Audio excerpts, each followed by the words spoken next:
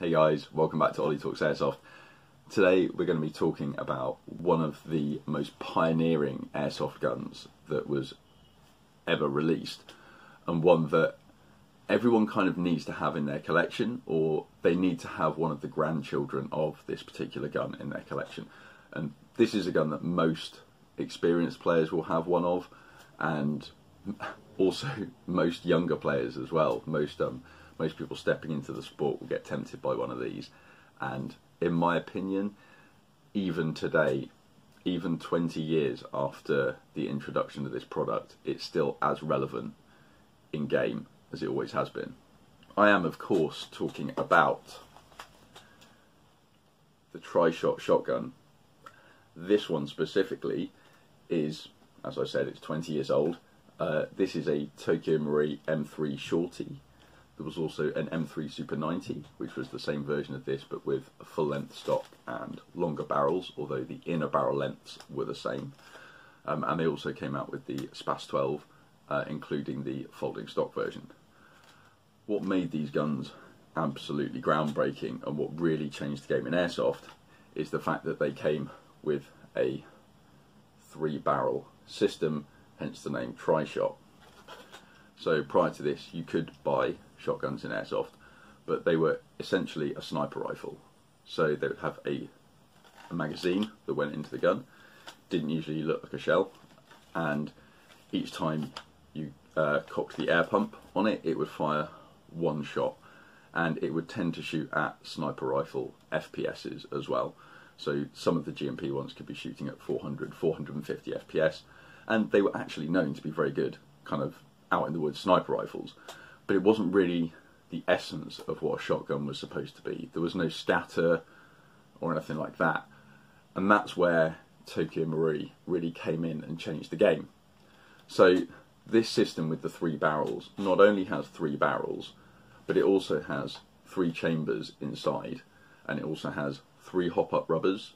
All the hop-ups are fixed, and they're set for a 0.2 gram BB, which will give you, 30 meters of range, maybe a shade more, with the following wind. But actually it will give you quite a consistent spread on that as well.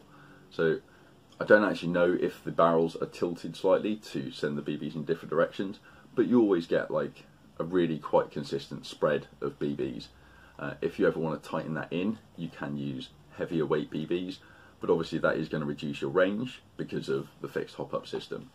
But if you're someone that's actually a pretty good shot, and you've got used to pre-aiming with your shotgun, and you can pop round a corner, expose yourself very quickly, fire off a single shot, which is actually 3 BBs.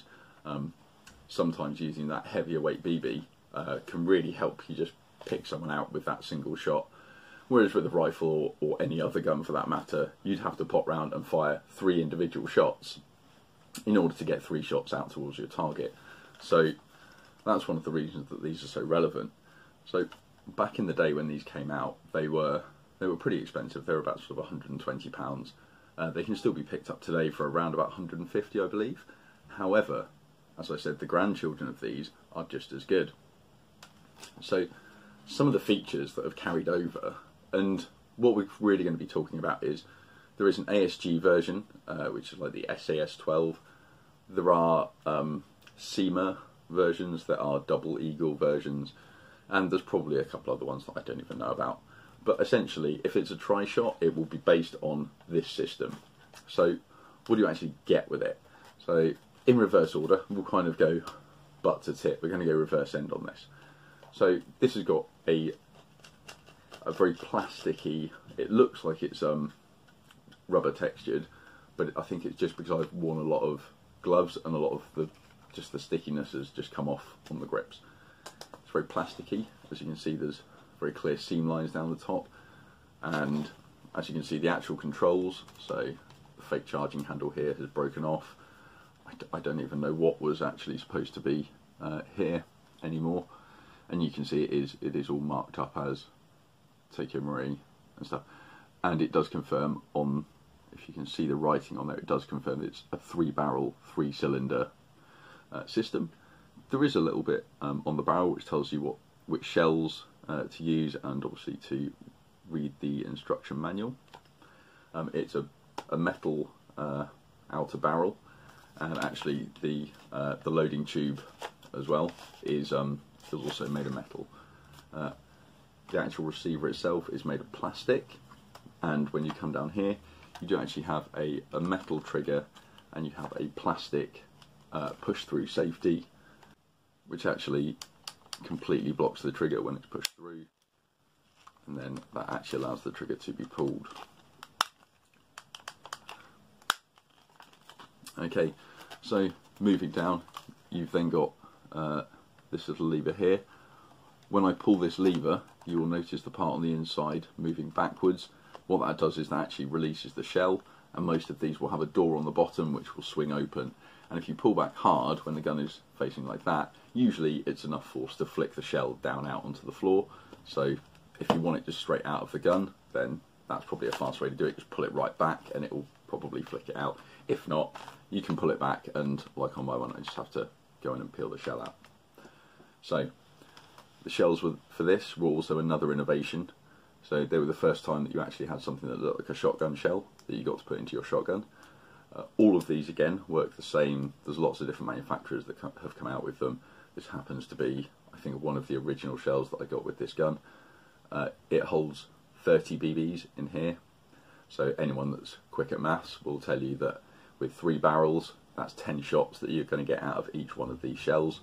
So that's clearly not going to be enough for a whole game, but you know, once you've picked up 5 or 6 of these shells, it makes it a pretty viable option. So inserting the shell, if the door isn't already open, like mine permanently is, you'd pull back on here to open the door, put the shell in, and just push it down in there, and it will sit in there quite happily. To actually load the gun, what you need to do is you need to pull back on this slightly.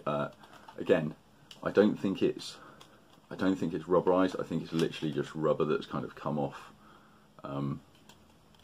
my gloves and things like that. As you can see, it's again pretty scuffed up. Actually, when we move to the front, we can see that it is missing the front sight entirely on this particular one. Again, it's an old gun. It's been bashed around. It's not been treated well. I believe on the real one, this part would change it between semi and pump. Obviously, it doesn't actually do anything on here. And we have a front sling loop, of which the rear one I've actually removed. I don't know where it is. That was years ago. And this end cap comes off, and it's slightly broken as well. So I have no idea how that's staying on there. It just does. So when you first get these, they can be quite hard to pump, especially if you're a smaller or a bit more slight, or you might have to go and do a few barbell curls beforehand. But I'd suggest practicing with something like this in the back garden, obviously with some good eye protection on. Be careful of ricochets and things like that. They can still damage your eyes. With something like this, just get used to it. And actually, after a couple of 100 cycles, they do tend to loosen up a little bit, and they will break in. So there's obviously nothing in this. I have checked it. I've checked the barrels. So when you get used to it, you kind of end up pushing forward with this arm as you pull back with this arm. And I'll just discharge. There we go. So they can be pretty loud, and as I said, in a close quarters situation, this is really a close quarters sniper rifle. If someone's poking around a corner, you can only see a little bit of them. You're getting 3 shots off in one go, especially if you're used to, as I said, pre-aiming. So that's basically, if you're behind a barricade, and I know I've seen someone pop around a doorway over there, what I can do is aim my shot up, lean out, take the shot, lean back in. But I'm not just taking 1 shot, I'm taking 3 shots. So my last piece of advice probably with one of these is obviously you're going to need to manage how you deal with your shells, because you're not just going to go out with 1 shell. You're going to want to get a few of these. They're pretty cheap. £10 will probably get you about 3 or 4 of these shells. So that's not a huge investment in order to kind of get one of these up and running. The fact that you can buy, as I said, the Seamers, the ASG ones, they're all sort of around about £50, and with that you usually get the metal barrel version. There are plastic barrel versions out there. I've not really had any experience, but I can't see why they'd be hugely different. I mean, this is a a gun with a plastic receiver, and obviously after taking some damage, it's still shooting absolutely fine. So this is the fact that this runs on spring as well means that it's a great gun for an impromptu game. So if you didn't know that you were going out, or one of your friends phones you up and says, I've had a really bad day, I want to go out shooting tonight, should we pop down and play some CQB or something? Absolutely, go do that. This is the perfect gun for it. You don't need to charge any batteries, you don't need any gas for it. As long as you've got a little bit of upper body strength, then you will be able to run one of these.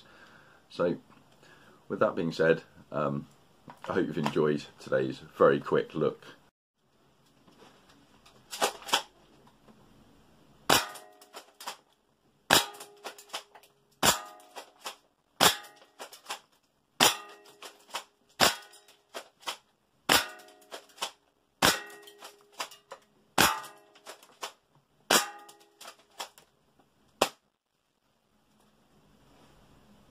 I hope you guys enjoy the rest of your weekend or evening or whenever you're watching this. And if you like the video, like, comment, subscribe, and I will see you on the next one.